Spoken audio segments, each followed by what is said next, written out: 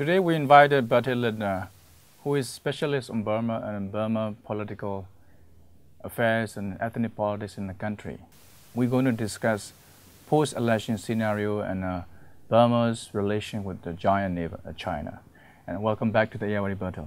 Thank you. Well, it seems to me that 2 days after the election, we are sitting here again, discussing the scenario here. Aung San Suu Kyi's party, National League for Democracy, is going to win a landslide, even though there is no official outcome yet. So, since you cover a lot on Burma relation with neighboring countries, particularly with China and ethnic affairs, I would like to touch on the issue of if NLD-led government comes into power, how it's going to play out Burma's relationship with China. It has been very, very complicated. You have once famously mentioned that China always intervened in Burma's internal affairs. Yeah. I still remember that, and I think a lot of people are. So we're sitting between the two countries, China and India. And China is the obvious winner over the past 2 decades. Remain major and biggest trading partner. But landscape may change in the future. But under the President Thein Sein administration, we saw the suspension of Myitsone Dam projects in 2011, and the relationship has been strained. And I mean, this is something that NLD has to tackle when it comes to power, and how it's going to play out. Well, any government in power in Naypyidaw cannot ignore China. China will always be in there. Cannot ignore China. They cannot ignore China. Whether you like it or not, China will be there forever. Right. So they would have to have some kind of relationship with China. But you can see also the Myitsone affair actually was a kind of watershed in relations between Burma and China. Before that, I think the Chinese were a little overly arrogant. They thought that Burma is our backyard. They're not going to do anything. Those funny guys down there, we can control them. Then came the suspension of Myitsone. And I believe that the Chinese were in a state of shock for quite a while after that. They did decide, from what I've heard, to look more closely at Burmese issues after Myitsone. They probably realized they put all the eggs in one basket. It was not a good idea. Right. So from what I heard, the Chinese decided to look into 3 major issues which could cause problems in future relations. The first was the NLD. So they did invite NLD people. It took a while before Aung San Suu Kyi went there. But nevertheless, other NLD officials went to China, were well received, right, and came back reasonably impressed. And my impression is that the Chinese after that said, okay, NLD is not a problem. Number 2 on the list was the 88 generation. Okay. A bit younger, more rebellious. But then they invited the 88 generation 2 to China. They were wine and dined. And they said, okay, yeah, maybe a bit of a problem, but nothing serious. We can handle that. Number 3 on the list, and that was the serious issue, the Burmese media. Right. They're very hostile. Yes. And they certainly studied the Burmese media very carefully, and they could see there that here we got a serious image problem. So the Chinese then invited one group after another, actually, of journalists from here to China, and wined them and dined them and took them to see the Great Wall and gave them presents and so on. But it didn't really help. But I think that after a year or so, the conclusion was that, well, the media is certainly a problem, but we have to deal with that, and maybe we have improved our image a little bit. So the Chinese embassy here in Rangoon was instructed, from what I understand, to be more media savvy, more media friendly, to answer phone calls from journalists, to give interviews, right, to give statements and so on. That's right. Which they've never done before. So they've become a bit more sophisticated. But I think the bottom line here is that the Chinese are going to sway with the wind. If there is a new government here, they will certainly try to be as friendly as possible, as they possibly can, to the government as well, even if it is NLD. Right, because even in 1990 election, as soon as NLD won the election, it was a Chinese diplomat who came to the headquarters, party headquarters, and made a visit. That was quite significant. Yeah. Also this year, before the election, Chinese president invited Aung San Suu Kyi and her delegation to Beijing, it was regarded as state-level visit. Yes.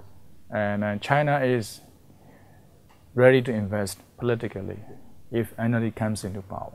Sure, I mean, the Chinese intelligence network is very efficient, and they probably realized long before the government here realized it that NLD was going to win the election. They knew what the public sentiments were, what people thought about the government. But they may still be surprised to see that, pleasantly perhaps, that this is going to be a sweeping victory.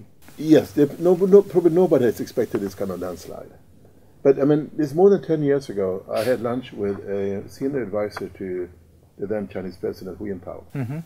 And I asked him if they were interested in, the main interest in Burma was to preserve the status quo, so they could trade through Burma, get an access to the Indian Ocean and all that. I see. And get access to the mineral resources of this country.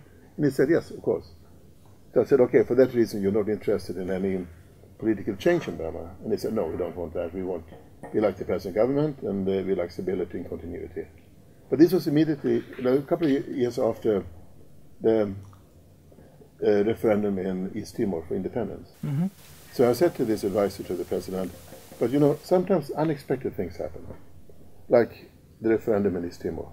If someone had said 10 years ago that East Timor was going to become independent, he would probably been dismissed as some kind of lunatic.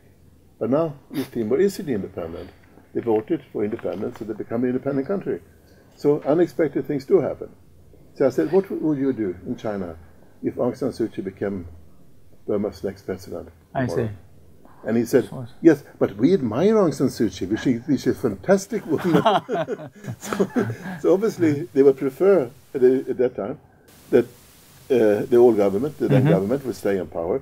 But if it changed, I was certain at that time, that China would be one of the first countries to roll out the red carpet for Aung San. I'm curious at this point that, do you really think that Chinese are believing that Aung San Suu Kyi is going to protect their vested interest in this country and also protect the investment? Because if you look at the Chinese investment in this country, you can see the rising, persistent anti-China sentiment, particularly in the north, in Mandalay. Sure. And that's why most Burmese seems to be pro-West. Yes.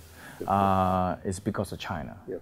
But at the same time, if you look at the very controversial decision on Labadao, the China projects, mining projects, and Aung San Suu Kyi was chairperson, and then she made a decision, and then she had a huge confrontation with the local CSO and the local populations.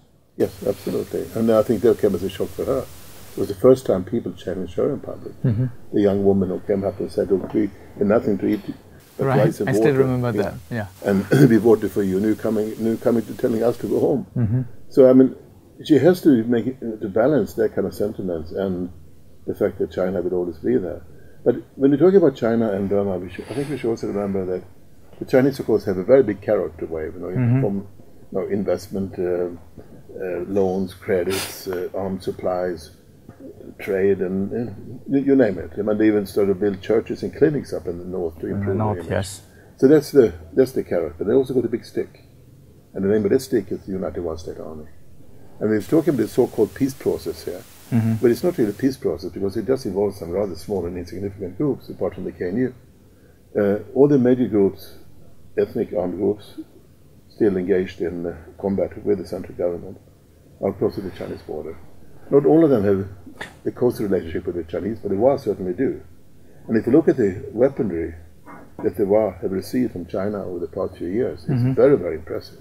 You're talking about surface-to-air missiles, you're talking about armored personnel carriers, heavy artillery, 120 millimeter mortars and so on. This is not the kind of stuff that falls off the back of a truck.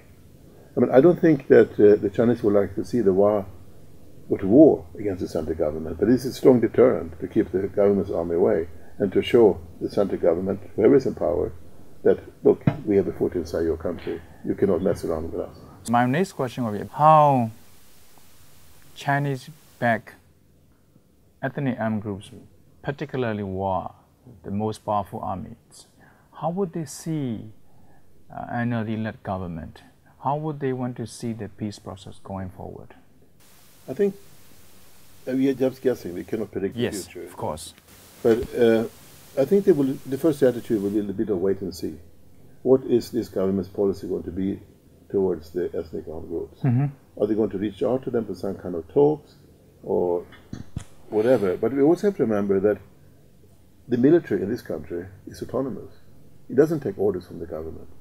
When the government can have any kind of policy, the army will do whatever they want anyway. Right, exactly. But the army cannot really totally ignore a popular elected government and what they want, because they will cause an unnecessary rift between the military and the government. So I think the Chinese would like to wait and see, but I think also the Chinese would like to be seen as a peacemaker. You know how they... Do you really think so? China wants to be seen as a peacemaker in this country? It's some kind of mediator. I mean, they certainly don't want Americans out there. I remember that recently some ethnic groups in the north, including Kogan and Wa, called for the Chinese intervention in the conflict in Burma. Yes, I think, and the reason why all these groups which did not sign the agreement, which are the major armed groups in the country, the reason why they did not sign it is because it was not inclusive. It did not include all the groups, including Kokang, and among them Kokang. That's right. And that, I'm certain, was Chinese pressure. The United States Army even issued a statement saying that they had promised the authorities in Yunnan not to sign any ceasefire agreement unless it was inclusive, that all the groups were there. This is the first time the United States Army has said that they promised the Chinese something. And I think that was quite significant that they said that. But they were careful enough to say the Yunnan authorities, not the central government, as if the Yunnan authorities were some kind of autonomous entity within China. So in that, the question about the Chinese investment, will Aung San Suu Kyi and the NLD-led government, what sort of guarantee that they will have? You know, what kind of gesture that Chinese will be hoping to see? Because of, I think that there are nervousness among the international investors. Some people in the West or even in the region want a continuity. It's going to major changes coming in the coming months. Well, China's interest in Burma are twofold. One is, of course, economic interests. There's not as much investment as people think. It's more resource extraction. So investment in mining, in forestry, not in manufacturing.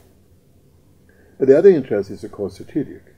Because Burma gives the landlocked inner west of Burma, the western provinces, an access, an outlet to the sea, to the Indian Ocean.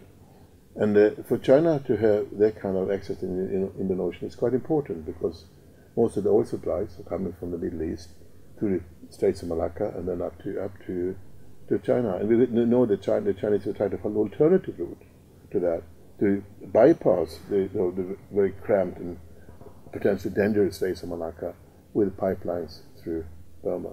That is not going that well. These pipelines are not particularly popular with the local people where they are, and they're causing a lot of resentment. So China would have to re-evaluate its entire Burma policy after this election. But at the same time, I think Aung San Suu Kyi and the new government will have to have a clear policy on the extractive industries and how to tackle the issue, because of the recent J report by the Global Witness, and it's a wake-up call for a lot of people in the industry as well as to the government, and highlight the corrupt figures in the former regime, in the government, also among the cronies.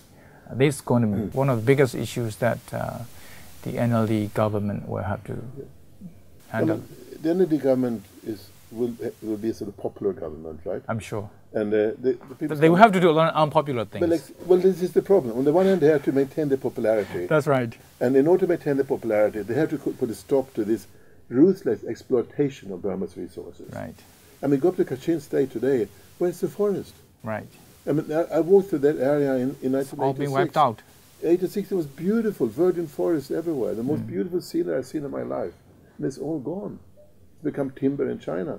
And it's not only there, northern Shan State, even along the Chinwind River. So this cannot be allowed to continue. But if the government puts an end to it, how is China going to react? I mean, can they persuade the Chinese to do something else, not to cut down all the trees and take all the jade and the mineral resources from this country? Well, they would. I think any future government would have to take a much tougher line to China and say, look, this is not on. This is not going to work. If you want to do business with us, fine, but don't come here and exploit us, I guess.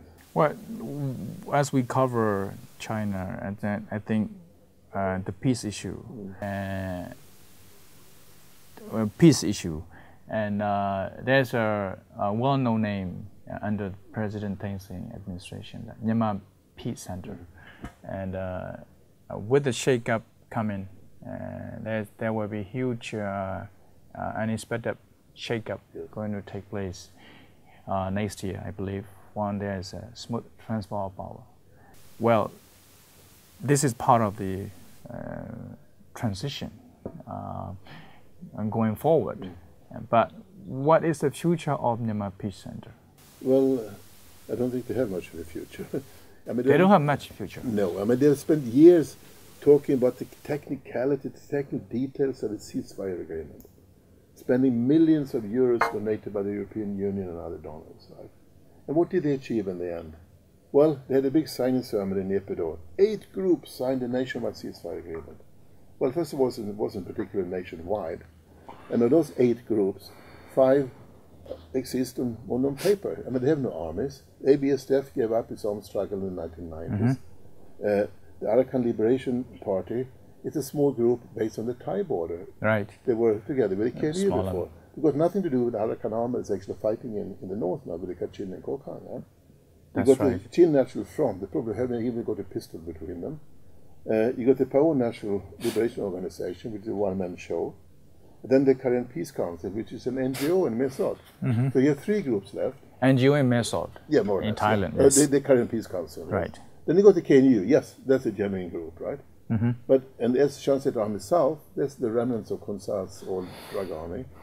And then you got the DKBA, which used to be the Democratic Korean Buddhist Army, but now the Democratic Benevolent Army. Yeah.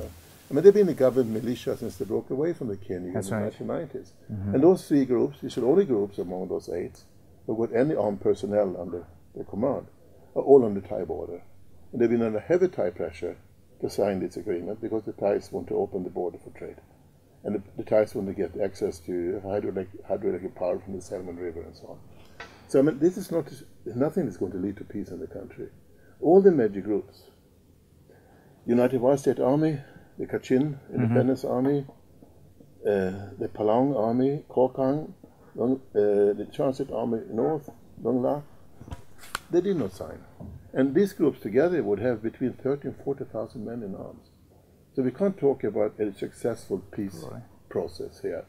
More likely, this signing ceremony in Naypyidaw was a face-saving gesture on the part of the MPC to show the donors that, look, we achieved something, we got an agreement. But MPC is very unpopular among the Burmese intellectuals, among the CSOs. But also there's a theory that the Western donors are investing a lot on MPC. And even there's a new organization formed, and one of the former MPC members in the government building, but they are NGO. But they're getting huge amount of money not from China, of course, from the West. So I think the conspiracy theory among Burmese is that they know that Aung San Suu Kyi and NLD are coming into power. The West are giving support to MPC so that they can remain as NGO in a new atmosphere. But I mean, I can't see how the MPC can possibly justify their existence. They haven't achieved anything more than spend lots of money. And I think you also want to remember that China has told several armed groups in the north that keep America out of this. It's not their business. Right. And as long as America is playing a role there, and I would say even the EU, nothing much is going to be achieved. That's what I mean when I say that China would like to be the mediator here. It wants to be key player. Yes. And they don't want the West to come in. They don't want the West to come in.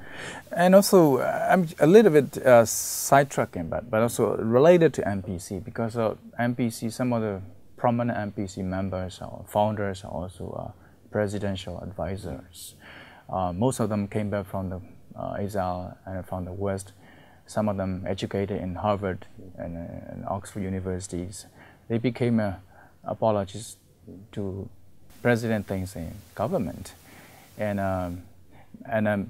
since he came in, the president has asked people to join his administration to be as advisor to the president. I wonder if these advisors are smart and sophisticated and given lots of advice to the government and the president. This government should be re-elected, don't you think so? Well, that's the irony I find it. Well, absolutely. If they're giving such good advice, how come that the government lost the election? You know? Yeah. So I think it's complete defeat. Yes. I mean, total defeat. Yeah, it used to be as crushed, basically. Yeah. It's worse than the NUP in 1990, the National Unity Party. So I'm assuming that these presidential advisors are looking for a new pasture. I think they're looking for new jobs, most of them, really. Yeah.